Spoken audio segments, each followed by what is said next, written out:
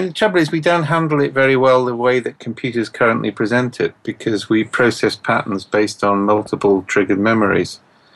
And computers don't work that way, even the modern AI systems.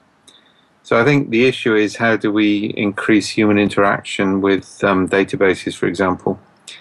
And that's the work we do with products like SenseMaker, so that the presentation of information to the human brain is in a form that the human brain is evolved to accept it, which is generally fragmented, messy, partially coherent, semi-structured, loosely coupled, all those sort of words. It's not structured.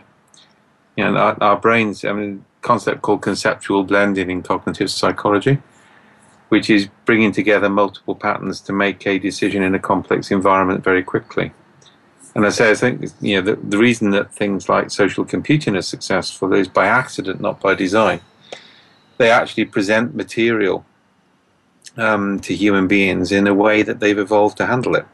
Whereas things like Six Sigma, BPR, CRM systems present information in the way that quasi-autistic IT people have designed them to do based on what the technology demands, and that's different. We're in a transitionary phase at the moment. I'm going to say that the transition from, and you see the same thing when people, you know, when steam technology came in, you know, everything has to be steam driven, and then people realize there are limits. So, you know, whenever new technology comes through, it takes a bit of time for the co-evolution to take place. And you get some nutters. I mean, anybody who believes in the singularity is probably stupid enough to have their brain put in a computer.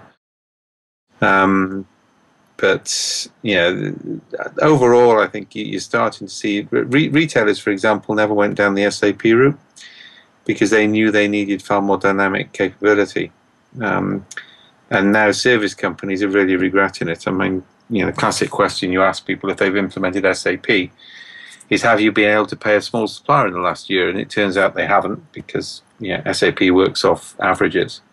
And there's a whole secondary industry around SAP of people who will now contract small suppliers at 40% markup so the large companies can employ them. So the so-called inefficiencies are going away.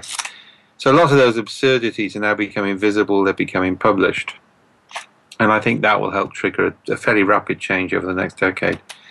I think we're in for we had a huge rapid change in the 80s. I think we're in for a huge rapid change now.